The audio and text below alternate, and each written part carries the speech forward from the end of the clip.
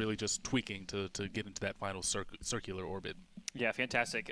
And we're seeing now some great shots from that second stage, and we saw the spacecraft there a second ago. So that track that the rocket has flown, it's tough to see because this is simulating, this image on screen is simulating being in the shadowy part. We're expecting to have signal acquisition of the spacecraft over around Alaska, so lots to come ahead. But Philip, I want to ask you about your work, because this is kind of the bread and butter of your job as a flight analyst. You definitely pride yourself on getting to this point and beyond. So tell us about what you do. Right. I mean, we really speak both languages. So we want to be able to take the work that the spacecraft team does to determine what all of their needs are in terms of where they need to be and when they need to be there. And we help translate that efficiently to the launch vehicle, who has their own process of designing the actual trajectory to get from the launch pad into orbit. So we support whatever needs to be done to make sure that they are going to be placed into the specific orbit safely. So there's a lot of things that LSP does to just keep a grasp on the evolving launch vehicle markets.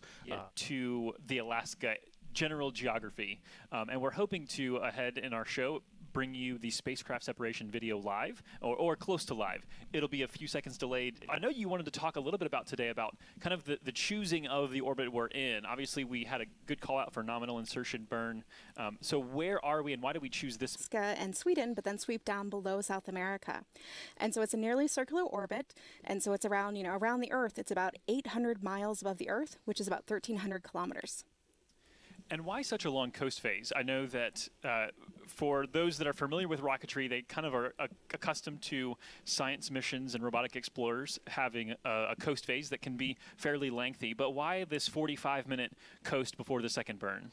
So with the rocket, we bring all the gas with us. There's not gas stations in the way. So we want to try and use as little as possible. And so just the way that it works is that, we start we fly up in the early parts to a We're looking at the spacecraft separation right now. I want to let you finish, but we're getting that live, and I wanted to call that out for you. So there goes Sentinel 6.